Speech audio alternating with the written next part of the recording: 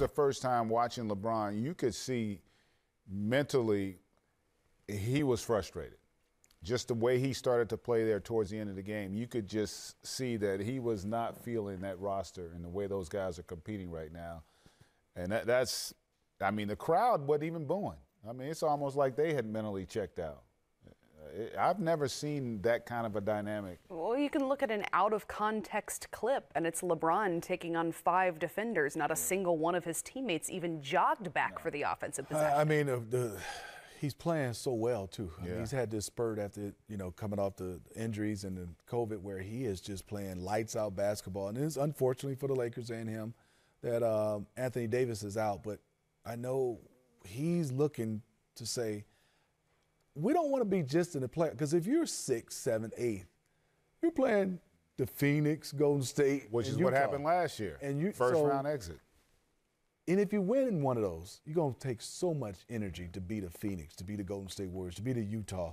And then you go to the second round. And this team is not built to say, oh, we got to the conference finals. They're built to win a championship every year, because that's what you got to do if you have LeBron James left with 3 or 4 seasons left in his career.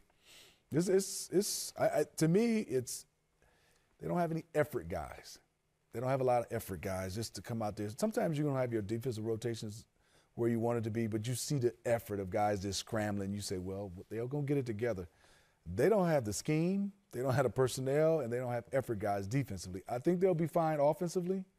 Defensively, what I'm worried about. So what do you do? Where do you go?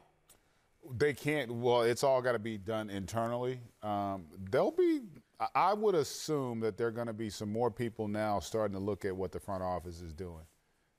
Done, yeah. And listen, it was a small thing, but the fact that they didn't value Caruso enough to bring him back last year, that was telling to me. And you watch the way he's played in Chicago. I mean, listen. And look at the holes that the roster Kristen, has. You heard what Smitty just said. He just said they need effort, energy guys. What is Caruso? Yeah. Like, they don't have guys like that. KCP, like, it's. You mentioned the audience member, falling asleep? Yeah, like they didn't do that when he was there. They're a really bad basketball team. They've got a lot of guys that don't impact